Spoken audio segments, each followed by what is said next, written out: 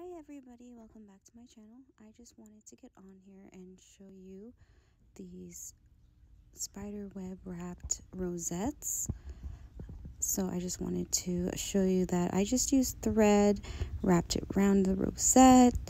I kind of made it a little messy so it kind of looks like a spider web, but these are so super easy to make. You know, you just take your rosette and just wrap it around and around and around until you have the desired amount of webbing. It would be really fun to see different color threads. I just wanted to do the black because it really stood out and it was a little more spooky for Halloween. So I definitely wanted to share this with you guys. Bye.